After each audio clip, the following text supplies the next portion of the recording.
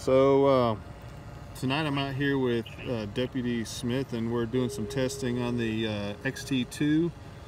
This thing has a function in it called Heat Track, and one of the interesting things about it is once it starts tracking on a thermal subject, it'll automatically move the camera and kind of keep track of it.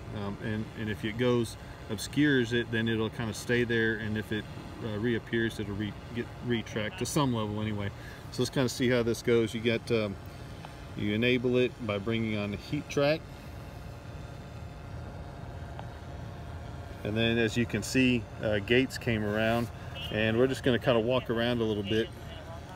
He also has his flashlight, so we have MSX technology. You can see his flashlight beam moving down there, so if he needed to point out an area of interest or something like that.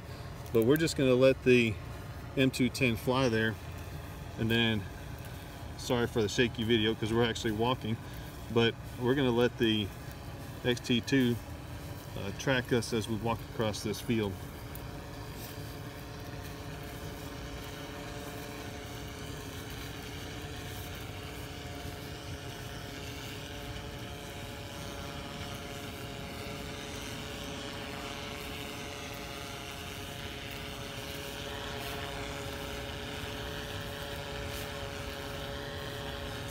So as you can see, it's still tracking on us, and I'm not moving the camera. The XT2 is moving by itself to keep us in the image. See, we're going across some different kind of shades of ground there. A bit different, some hay that's a little bit warm from the day, and it's still tracking us. So we'll kind of go back the other way here, turn around.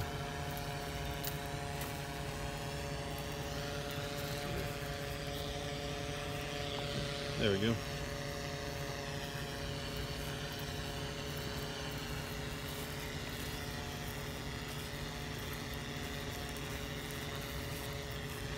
So obviously this wouldn't work in all conditions because this thing's tracking on the hottest thing out here. But in some of the open fields or other conditions where maybe in the woods or stuff like that, more vegetation, could definitely be a helpful tool. Another tool in the toolbox to help us find whatever we need to find.